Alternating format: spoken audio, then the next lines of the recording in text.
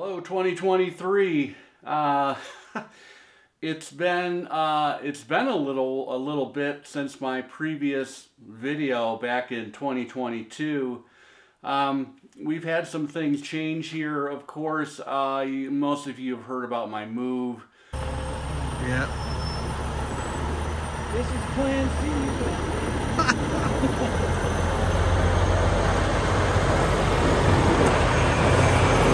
Thankfully, that is complete, although I am still unpacking. I've got half of my collection still in the storage unit. But it's getting there. It's really getting there. And in addition to that, you know, we celebrated Christmas, New Year's. And of course, I'm lucky enough to have a birthday in the first week in January. But this one was a great one. Thank you. Shout out to my wife for the incredible cake. So where are we headed now in 2023 with the University of Vinyl? I am happy to say it's going to be more of the same. I'm going to be coming at you with concise, insightful reviews of new releases. I'm going to be showing you, of course, one of the more popular features of this channel, all of the very cool original pressings that I happen to find in the wild. I will occasionally dip over to Discogs if there's something I can't find. I actually have one of those examples to show today. And what else? You know, I really kind of appreciated and kind of took to heart the recent video that Dom from Seeking a Thread released. And he is going to be working on a very, very detailed and a thought-provoking plan for 2023.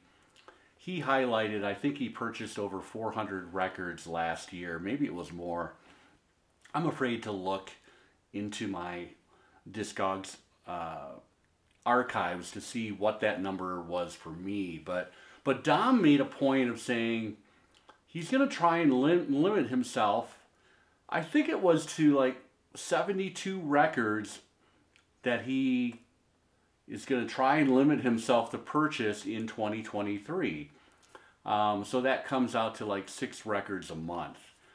That is an aggressive goal. And I am not going to, you know, put a number out there today for myself, but I will just say that I appreciated the video, Dom. It was thought-provoking, and I am thinking about making 2023 a more focused, less of spur-of-the-moment buys, but kind of going in on a weekly basis to the places that I go with things in mind, whether that is a great upgrade from a current copy that I may already have of a particular album. Noteworthy reissues I'm always in the hunt for, and just kind of being overall a little more present in my thinking, trying not to get lost in the moment when you are flipping through the bins at your favorite used haunts. Now, on the other side of the coin, that is one of the best parts of this hobby, is the thrill of the hunt, the joy of discovery. I am not going to limit myself from those joys, trust me. But I am just thinking about trying to be a little more thoughtful, a little more focused in 2023.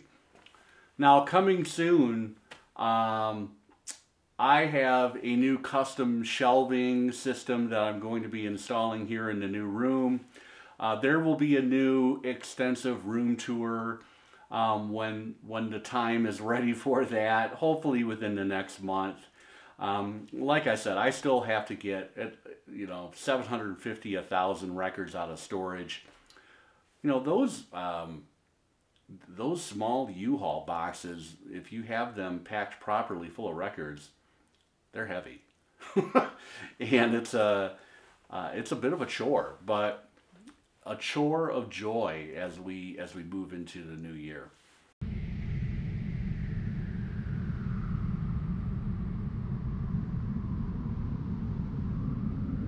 Okay, I wanted to share with you, between moving, end of year, kind of getting dialed in with work stuff, making sure I was where I needed to be at the end of the year on that front.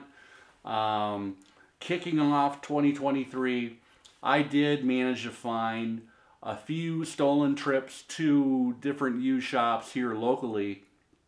And I did, like I mentioned earlier, I did make one Discogs purchase. Something that I've been looking for a long time, couldn't find. Finally decided to pull the trigger. There's another album in 2023 at the top of my want list. Maybe a dear viewer might be obliged to part with their copy, and we could come to terms on that offline. That is Donald Fagen's second solo album from 1993, Kama Curiad. It is at the top of my search list. Now, I know there are certain friends who watch my channel, and I know that some of these friends have copies of that album. Come on, guys! Let's think about it. Do you really need that copy? Especially if you've already made a digital copy of that. I'm thinking of a particular member of the VC who specializes in vinyl rips. Hey, let's get into some of those finds right now. First of all, this is something that I picked up yesterday here in Fort Collins at Driver 8 Records. Thank you, Charles, again. Beth Orton's incredible, magical album. This was the Classic Records cut on 200-gram vinyl, super vinyl compound that Classic Records used to use. RIP Classic Records. Central Reservation. Beth Orton put out, I think it was Trailer Park, this past summer on Record Store Day. I was lucky enough to get a copy of that in Dublin, Ireland on my vacation in July. But this is probably my favorite. I think this might be her debut. Incredible, thought-provoking, emotional music. Neo-acoustic folk tinged with some electronics. This is an incredible album. Can't believe that Charles in Fort Collins got his hand on an incredible collection that included this album. And you have to hand it to Classic Records.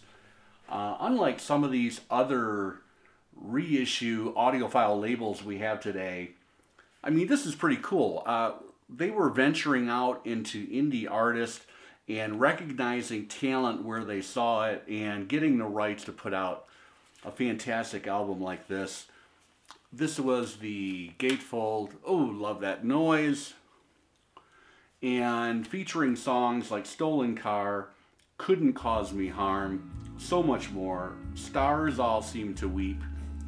If you don't know Beth Orton, definitely check her out. She's still active. I think she just put out a record in 2022. I haven't heard that yet. This was originally released in 1999. Those were kind of her heady years, the late 90s into the early aughts. And used to have this on CD, listened to this incessantly over about a 2-year period, and getting reacquainted with it right now. And this is a fantastic pressing. I'm sure many of you know Rob the Waxed. He does the bi-weekly, is it bi-weekly right now, auctions with Patrick, the vinyl archivist. And of course he is well known as Rachel's sidekick on the morning show, the morning streaming show that Rachel does almost 7 days a week. Rob and I were able to strike a deal for Morrissey's solo album, Your Arsenal. This is a fantastic album produced by the legendary Mick Ronson. Back when Morrissey was still cool, this is a rocking album, and I know Waxed. I think it's documented that he stumbled across this and many other new wave albums, lots of Depeche Mode. I think he picked these things up for $1 each. I'm not going to tell you what what Rob and I agreed to on this, but I am super happy to have this in the collection. It's a UK copy. This was on, of course, there it is, His Majesty's Voice. Great, great, great album.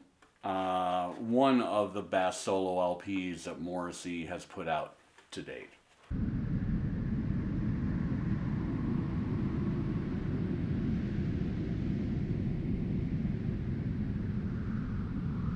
There's another shop that I frequent in Fort Collins, Colorado called All Sales Vinyl. Shout out to All Sales Vinyl if you might be watching.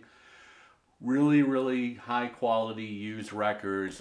They clean everything on an ultrasonic that they bring into the shop, and fairly priced, not trying to gouge anyone. So I was incredibly pleased when I walked in on Monday, New Year's Monday, earlier this week, and found a really, really incredible first pressing of the seminal X album, Los Angeles. There it is with that iconic cover. This is the early first press. It was on a tip-on cover. This has got a really, really glossy, the slicks were kind of pasted on the front and the back. I do have the original inner sleeve, and if you know this album, you know how fantastic this is. You know, punk 1980 Los Angeles, West Coast punk meets rockabilly, meets the poetry of John Doe. This is a must for any collection, and I am incredibly pleased to have a near mint first pressing in the collection. Now, as far as iconic albums and album covers and seminal pieces of art from the early 1970s in New York City, we have to, of course, include the New York Dolls. The incredible slashing lead guitar of the late Johnny Thunders. This is an amazing album. We lost Sylvain Sylvain, I think last year as well, rhythm guitar player, songwriter. Thankfully, David Johansen is still with us and alive and well. This is just proto-punk at its finest.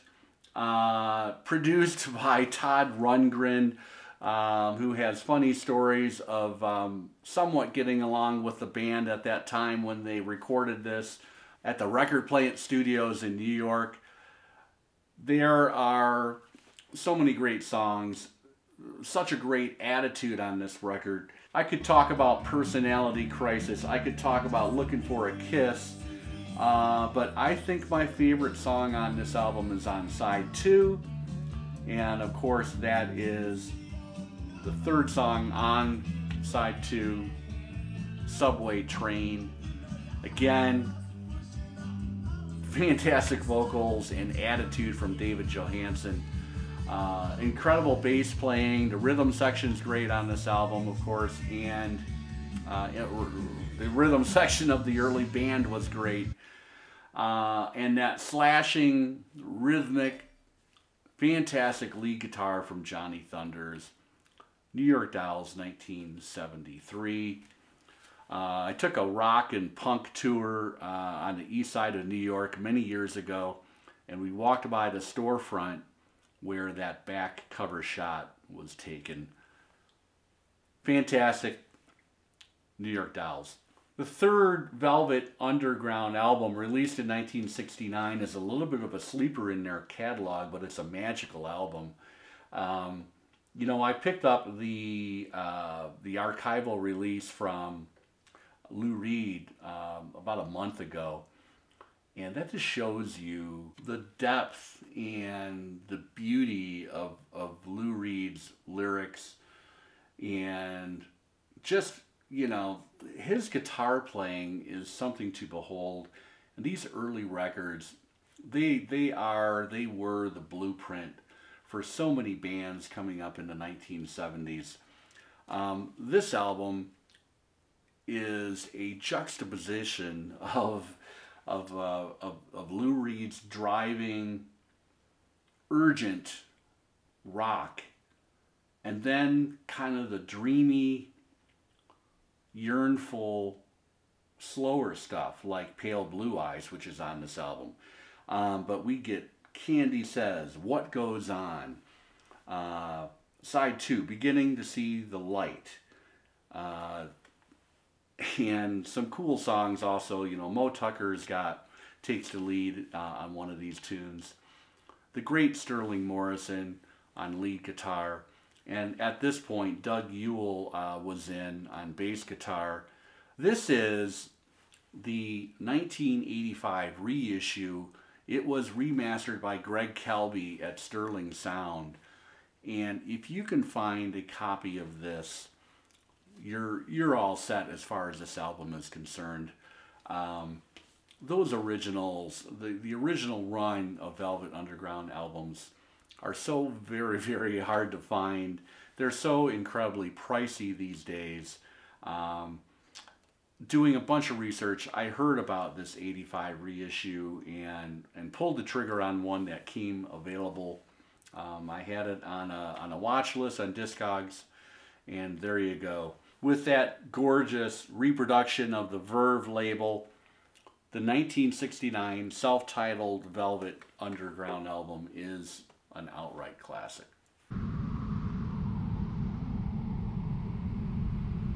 Last but not least, a box set that I've had my eye on for a long time. In 2022, I managed to find a really nice reissue of Brighter Later from Nick Drake. But when I saw this yesterday at Charles's shop in Fort Collins, Driver 8 Records, this is the Collected Works Nick Drake Fruit Tree 1979 UK reissue. This is a 3-record set with a gorgeous booklet inside. The records look like they've never been played. I got a great deal. In addition to having a gift card that, again, my wife picked up for me for Christmas, so that took a little bit of the sting off. There is a 4-record set as well of this floating around. Some detractors don't like the fact that the original albums that are presented here also have some bonus tracks on the same record. Doesn't matter to me. Listening to just the first album, 5 Leaves Left, the sound is incredible on this, and it sounds better than the reissue I have of that album as well. Really nice packaging. This is the inner sleeve of record 1. And what they did is they reproduced the Blue Island label from the time. Great, great, great sounding records. Nick Drake, Fruit Tree, the complete recorded works. Here's a look at the booklet. You know, this is about a 20-page booklet. There's the 3 original albums that, of course, were released between, 1969 and 1973, I believe.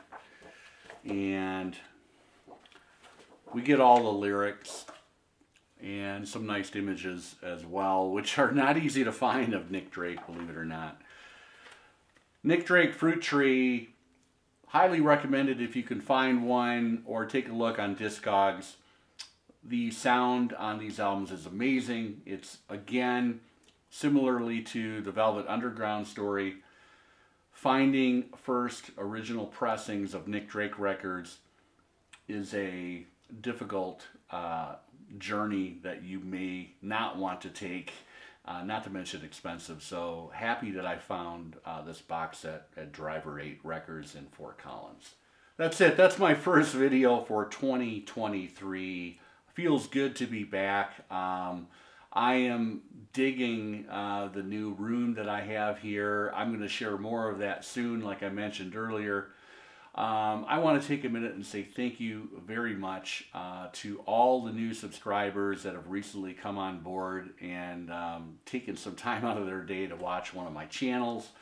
I have a tendency to blather on, but hopefully people are enjoying the content and will continue to enjoy the content. I'm going to be working harder over the coming year to put out more consistent, more fun videos.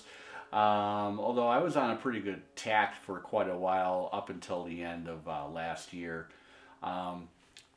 The only reason I do this is I love to share my collection. I love the interaction, the comments, they're fantastic. And the fact that I am approaching 7,500 subscribers here in the first week of January 2023, after being on YouTube in the vinyl community for less than 2 years. I'm coming up on my 2-year anniversary.